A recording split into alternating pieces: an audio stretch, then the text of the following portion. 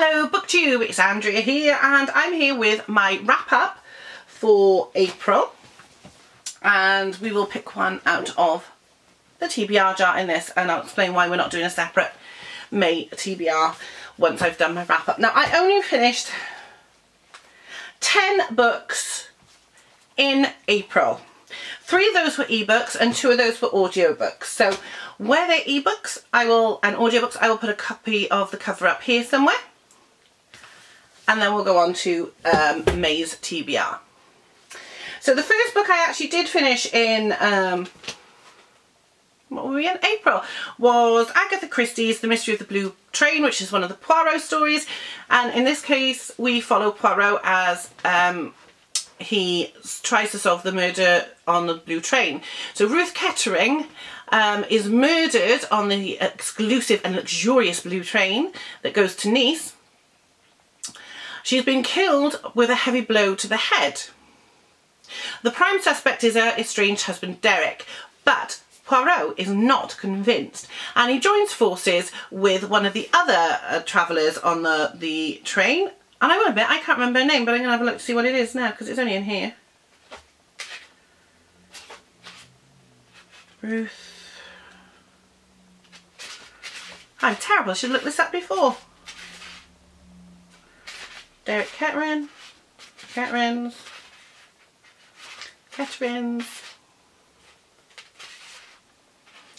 Bell. Mrs. Harfield, is it on here?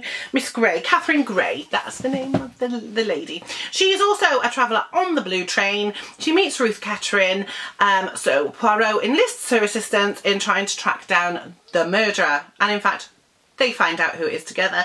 Lots of twists and turns. You are pretty much introduced to all of the characters within the first few chapters, including the killer and his helper, so to speak. But again, as with Agatha Christie, they twist and they turn, and you could literally be expecting it to be any single one of the characters, even to the point that at one point I suspected Catherine herself. Obviously it wasn't her, because she's helping Poirot. But then he's that kind of guy that would ask somebody he suspected of a murder to help him solve the murder. But it's not her. That's what I'm going to tell you. But it's a good one. I really enjoyed this Agatha Christie, and I will be reading more shortly. The next one I read was an ebook, and it is All Aboard, part 1 of the Canal Boat Cafe series by Christina McLaughlin. Yeah, I think I gave this 2 stars. I haven't written the stars down because I was that disgusted. Why is it that whenever a woman sets up her own business and she's got her own flat and she's happy, something happens and she has to go back home and take over where her mother, who's now died and had died a year ago, has left off? Why can't she just be happy doing what she is? Why does it always, oh no, you have to do this, this is your destiny, this is what you have to do? Why is it? Why does it always have to be that the woman has to go home to take up where her parents left off, because she hasn't got a life of her own, an identity of her own? She's got to be exactly what her parents wanted her to be, and exactly what her parents were. Oh no, I hate that. So that was like not good points. Then of course they introduced the nice man who's a photographer. Great, like him. And then at the end of the book, she's had a run-in with the woman who runs the pub, because her mother had an affair with the woman who runs the pub's husband, and instead of standing her ground and saying, look, tough, I'm here to stay, deal with it, she just ups and packs the freaking cafe up, the Canal Boat Cafe, and sails off down the river. What's that about? Come on. She's a strong, independent woman until she goes back and lives on this canal boat that her mother wanted, and then suddenly she's all wishy-washy and can't stand up for herself. I'm sorry. No, 2 stars. Please do not do that again to me. I want more from my books. I mean, really? Why? I can understand her, yeah, maybe being happy to go back eventually and enjoying running the cafe, but I can't understand the whole, oh, she's a strong, independent woman, but yeah, she can run this cafe and she can bring it back from the rink. Oh no, somebody's had a go at her, I'm going to go. She's going to like crawl off. I didn't like that. Sorry. Okay, the 3rd book I read, I have enough of that rant. Oh, was part of the Terry Pratchett-a-thon.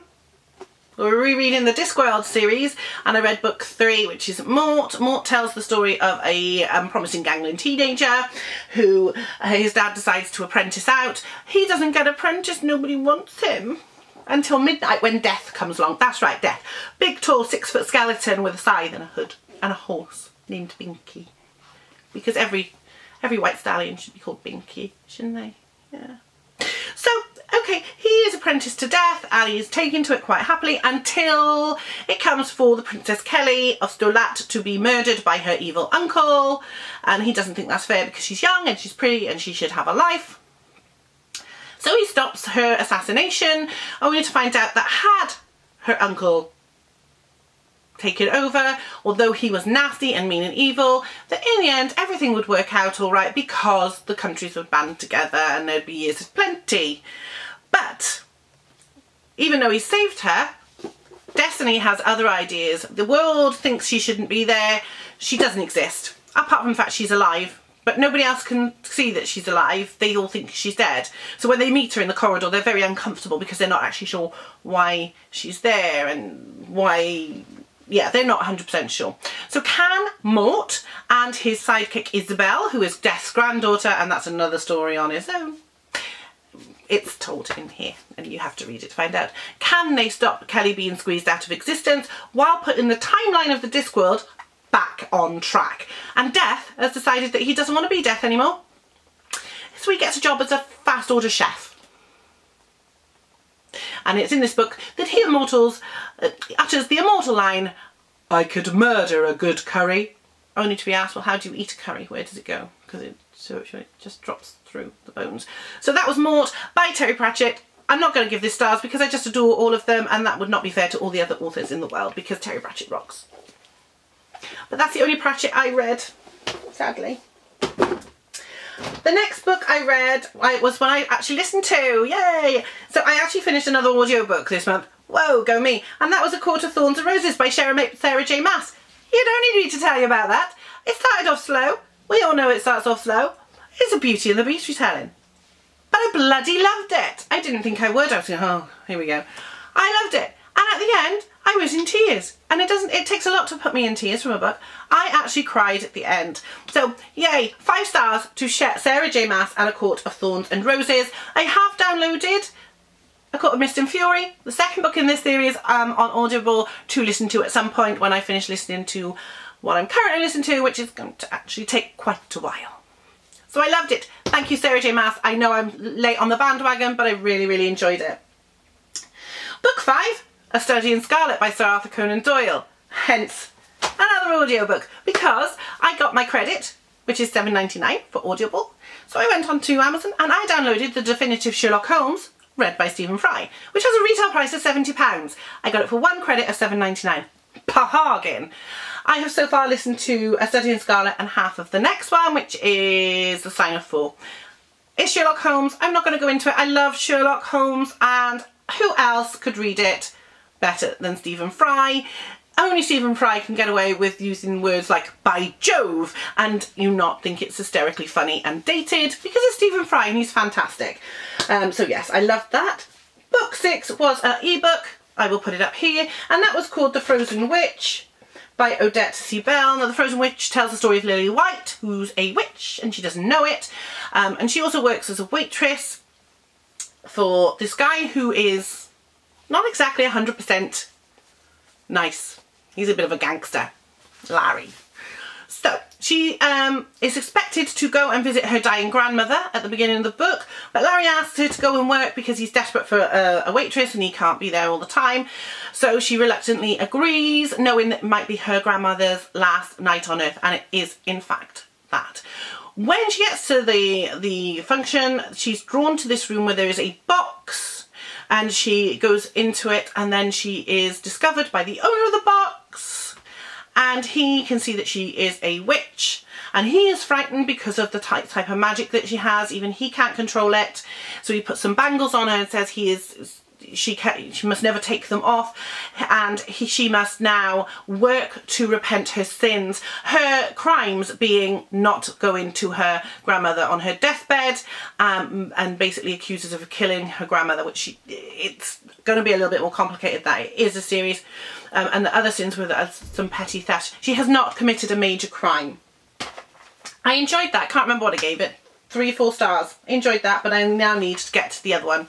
The next book is The Married Girls by Dini Costello. This was sent to me by Head of Zeus in exchange for a free and honest review, and I have a full review of that posted on my blog, so I will link that down below. So I did enjoy it. I think I gave it 4 out of 5 stars. It was well written, really enjoyable. Definitely worth picking up. Now, it is the second in a series, and I did read on Amazon that you have to read the first book, which is The Girl with No Name, which tells the story of Charlotte coming to the UK on the Kindertransport in World War II. But I found that I didn't need to read the first book to enjoy the second book, because it recapped the bits that were pertinent to this story.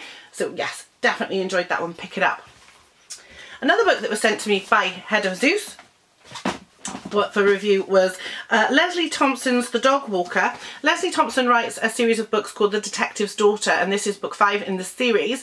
And basically it tells the story of Stella, who is the detective's daughter, going to solve an old murder. So in 1987, Helen Honeysett, an estate agent, disappears while walking her dog on the towpath of London on the Thames. She's actually jogging, and she disappears. A man is suspected, arrested, released because there's no real evidence. His life is ruined and he kills himself, and it's only in 2016 that one of those houses is sold to a property developer who is convinced that there are ghosts on there. So Helen Honeysett, she is convinced it is the ghost of Helen Honeysett. So Stella sends her friend Jack and business partner to go and clean it. He's into ghosts and spiritualism, but she also runs a cleaning company. Around this same time, she's also hired by Adam Honeysett, Helen's husband, to actually solve the mystery of his wife's disappearance. Well written, totally enjoyed it. Again, although it's one in a series, you do not need to read all the others, although I am going to track them down and add them to my collection because I really enjoyed this one. I think I gave it 4 out of 5 stars. Yes, 4. Next one is another ebook. This one was free from NetGalley in exchange for a fair and open review. And this is the new book by Kathy Reichs, which isn't out till July, and it's 2 nights. In this book, Kathy Reichs introduces a new character, Sunny Knight. Her name is Sunday. Don't even go there. Sunny is a recluse. She was in the army, she was invalided out, then she went into law enforcement and she got invalided out of that. She has a bit of trouble in her life, and basically she is hired by the parent, the grandparent of this girl who went missing a year before. Now her daughter and her grandson were killed in an explosion, a terrorist attack, but the granddaughter just disappeared, and she hires Sunny Knight to find out who it was that did the terror attack, and if possible find her granddaughter, which she does. It's a great book. I really enjoyed it. Again, 4 out of 5 stars. Kathy Reichs, you can't go wrong. I love Sunny as a new character, and her brother Gus. I can't wait to find out more. I hope there will be more in the Sunday night series, because I will definitely be buying them. I really, really enjoyed that one. And the last one is that I finished, I've just got to find, it's in my pile, was The Gunslinger by Stephen King for Missy's Stephen King-a-thon. She's listening to the books on audio. As you can tell, it takes me ages to listen to one audiobook, so I am reading them because it took me a while to get into this book. I thought it was very odd to start with, but as I got into it, I really, really enjoyed it. I think I only gave it 3 out of 5 stars, but I've got to be honest, I really am looking forward to reading part 2, The Drawing of 3, to find out what goes on. So those are all the books I actually read in April. Not as many as I normally do. I normally average around 20 to 22. Part of this is because I've been doing a lot of colouring instead. Those of you who watch my videos will see that there have been a lot of colouring videos, and I am doing a lot of colour-alongs. That doesn't stop me from reading. One of the reasons I do that is when I read, I need perfect silence. I do not like to talk. I do not like to be interrupted. And it's not fair on my partner that I just sit there reading all night and not talking to him. If I'm colouring, I will quite happily talk to him.